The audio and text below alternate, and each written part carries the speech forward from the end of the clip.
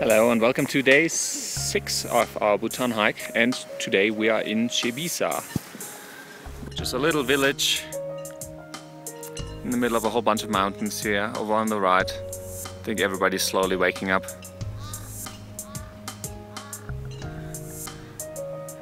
It's very picturesque and pretty.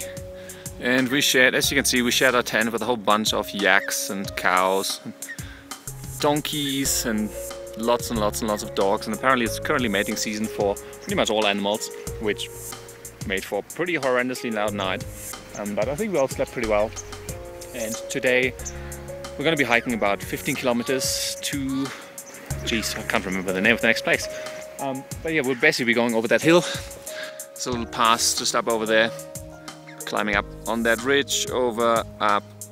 It's about 4,500, 4,400 at the top, then over onto the other side and down into the next camp for the next. And then after that we'll have two pretty horrendously long and hard days where we're going up to 4,850, and then the next day to 5,005 or 5,050 meter altitude to cross over a few passes, which, if I remember correctly, the last 4,850 meter pass was pretty exhausting. But we'll see how it goes. So today, except for the little, well, the steep climb up on this hill over here, it shouldn't be too bad. And then we'll be making camp somewhere else. And I think there's another 6 or 7 days together of this hike. So I'm looking forward to that. It's a beautiful day today. We've been really lucky. We haven't had any rain at all so far. Well, a little bit drizzle during the night, but other than that, it's actually fairly nice and dry, except for all the frost in the morning and in the night. It usually drops to -5, sometimes -10, I think, at night.